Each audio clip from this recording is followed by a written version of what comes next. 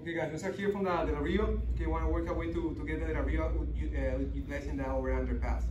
So first, I'm going to start with my right hand, controlling the lapel on the same side to always keep his upper body close to me. My elbow is going to be on the inside of his knee, with my elbow on the outside of my knee. Okay, so I can frame in any chances that he, for example, tries to go to a lasso my armpit. I open my elbow, okay, to not let him lasso, to prevent that frame. If my elbow is inside, it's easier for him to lasso it. That's the reason why I prefer to keep my elbow out of my knee, but the inside of his knee. Left hand is going to do a C grip, and I'm going to start fighting on the wall of my feet, okay, to stay tight with him. If I need to, an initial grip too can be on his belt, because I don't want him to push me away. I want to be latched to him. Now, once I'm here, I'm going to go grab the ankle, C grip right here, step up with the left leg, keeping him just in place, and then step over that foot, and then go back to grip on the lapel right here, okay, to not let him work. Now from there, because I'm very low, I have more space to explode here, okay? So that means that when I'm low here, I want to get up for a moment, and I want to turn my knee to the right, boom, and then come back, okay? So to get rid of that de la Riva.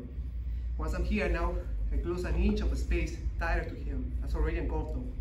And this is very important now, the position of my elbow, because now he's going to try to lasso, because he doesn't like that I'm closing the distance, but I'm not going to let him. Okay, and that's when my right hand is going to swim under my partner's leg, and I want to go grab the same lapel. Now notice how he's grabbing my pant leg, okay? I'm going to end up position myself in a situation that he doesn't have any attacks on me, so he's going to need to switch his grip, okay? But first of all, once I'm here, first start switching levels. I'm going to drop my left knee down, move here with my elbow on the ground with base, and then I'm going to start using my right leg to sprawl back, sprawl to like kick my leg out and break that grip. And that's when I catch him with the over-under right here. When I catch the over-under, I can keep the hand on the lapel that I have with my left hand.